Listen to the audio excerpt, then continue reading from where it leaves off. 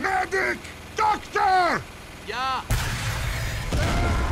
Dummkopf! Today I want to talk about the beautiful Medicine Man and how you should play him in MvM. The Medic is one of the most important classes in TF2, not only for casual, but for MvM as well. He is a key component of every team, and his importance in MvM is doubled with him being able to revive and shield people from damage. But more on that in just a bit. This class guide is just like the Scout class guide, structured in 5 sections, to which I will leave the timestamps in the description. First off, we have the tasks of the Medic, second, the loadout choices, third, the upgrades, fourth, the tactics, and last but not least, tips and tricks. With that out of the way, let's start with tasks. The tasks of a medic. As I've already stated in the introduction, the medic is not only able to heal and overheal in MvM, but he can also use a shield, which he can get through an upgrade, and he can revive other players. Healing and overhealing is pretty self-explanatory, though there is a few things you should watch out for in MvM. First, it's a bit of a tricky thing, I call it the pecking order. The pecking order, as I like to call it, is something that I have in my mind while playing Medic. It boils down to who do I heal in the current situation. My most important target is the team's tank. In that regard, it is the heavy or the person that is being attacked by most robots. Right after that, I'll deal any damage dealers. And on the last place, I will heal NGs and Scout, because those two can usually self-heal. Depending on the situation, it can be that I will ignore my pecking order, but I usually stick to it. PS, in the advanced options, there is an option that allows you to heal without having to hold down the mouse button. This one is really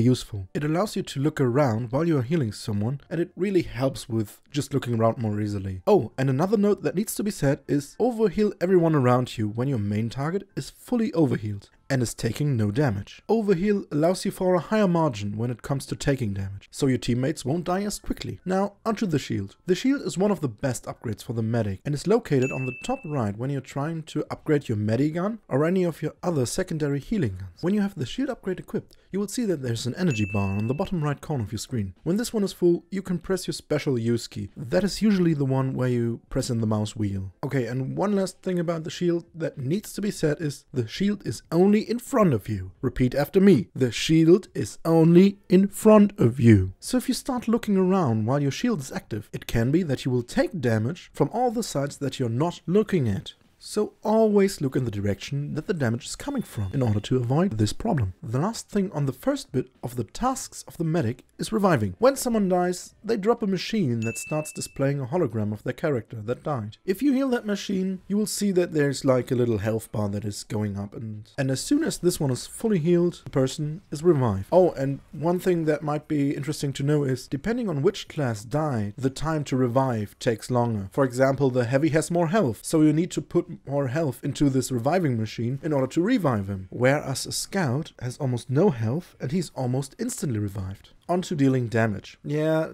damage is the low priority, who would have thought. I mean, you could go battle medic, but this is a bad idea to begin with. Just try to heal instead of dealing any damage. And even if you found out that your shield deals damage, don't do that. No, like, not at all. Bad player. If you try dealing damage with the shield, yeah, the robots will be able to just shoot through the shield while you are trying to damage them. So your shield is basically just useless if you're trying to deal damage with it. And the last bit on the task of medic is, if there's no one to heal, no damage is coming in, you have downtime, just dance. Like, there's nothing else you can do, just dance your time away. Maybe if you don't have the dances, a general taunt is okay as well. I don't judge. Let's get to the loadouts. In the first slot, you have 2 choices. The first one is the crossbow and the second one is maybe the Blutsauger, but that one is kind of fishy as well. I would personally go with the crossbow. It can heal people from a distance, and even if you want to, you can deal damage with it, but you shouldn't. The only scenario where I could see the Blutsauger be useful is battle medic.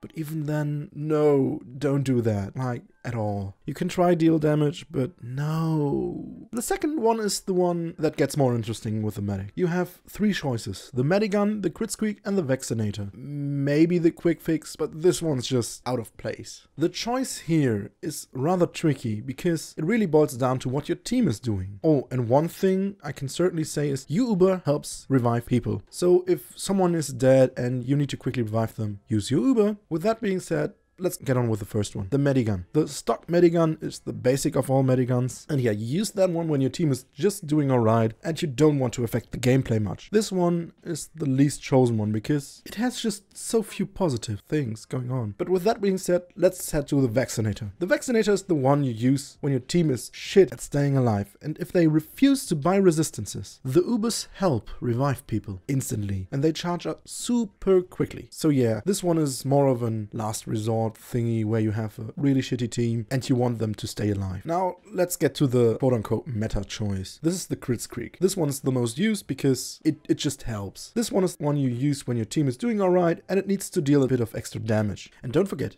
if you have the Crit Streak and there's a demo on your team, crits him before the round starts. He can lay crit stickies and you can recharge your Crit Streak. So it's basically extra damage at the start of the round.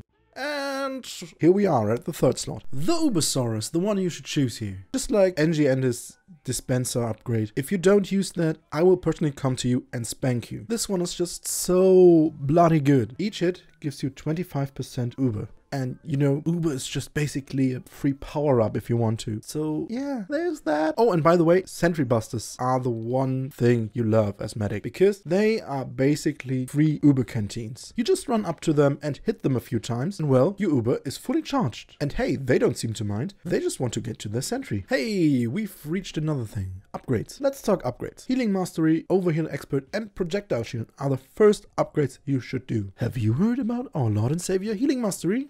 This one is a must. It helps you heal and revive faster in general. And it's just so useful in all medic related situations. Who gives a crap about overheal? Well, I do. And it is for one great reason. Overheal is a damage buffer that allows you to have peeps survive for longer without you needing to heal them. If you have someone that's almost always out of your reach, like a pyro running around before the front line even starts, basically, and he's just like right in there and all those robots, give him an overheal before the fight even starts and he will survive for longer. You know how that saying goes. Give a man a fish and he won't live as long as someone who got overhealed. So yeah, the Overheal Expert just allows you to have bigger overheal on your targets. So your target will have more health in general. Maybe some shield on the side. Yeah, shields. You heard me right. This ain't just an upgrade. This is the next thing to the Healing Mastery. It is the upgrade. It is straight up a shield that is placed in front of you when you activate it. And I already told you about it earlier. This one is just too bloody good. It blocks all incoming damage. Oh, and if you want to see how far it goes around you, just taunt while it's activated. This allows you to see it. And it really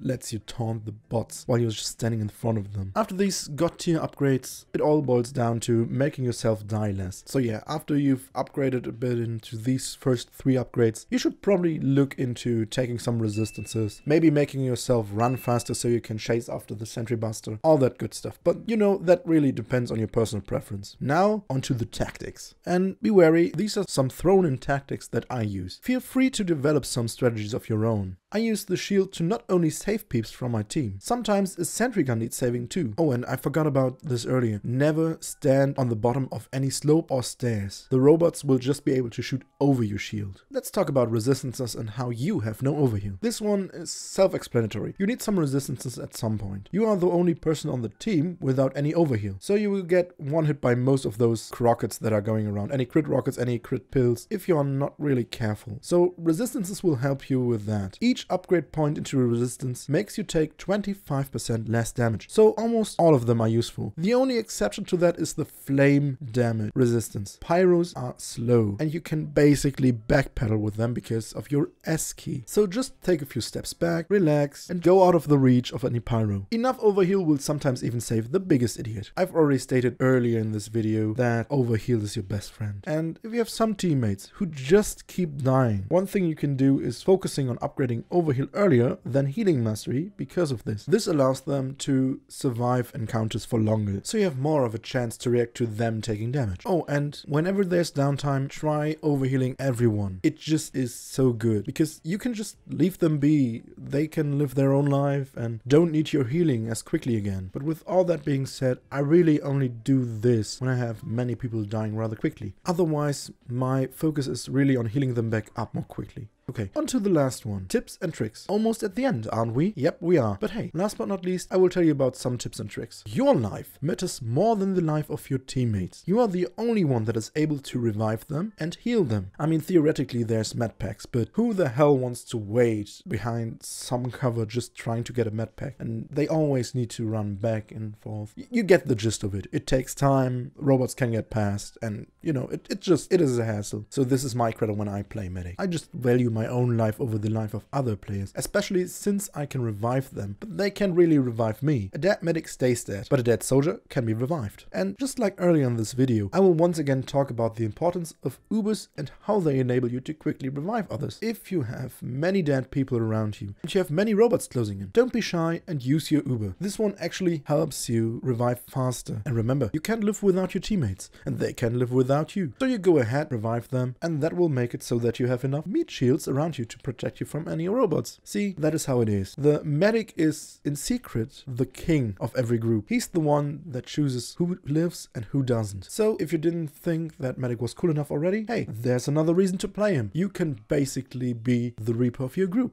Hey, you made it to the end. I thank you all for watching this time, and, you know, leave any requests you have or any feedback you have down below. Oh, and if you want to add anything to this class, just like in the scout video, leave it down below. I'll pin it to this video. I love discussing with the people how to play different classes, you know. And yeah, with that being said, I'll see you in the next one. Bye bye.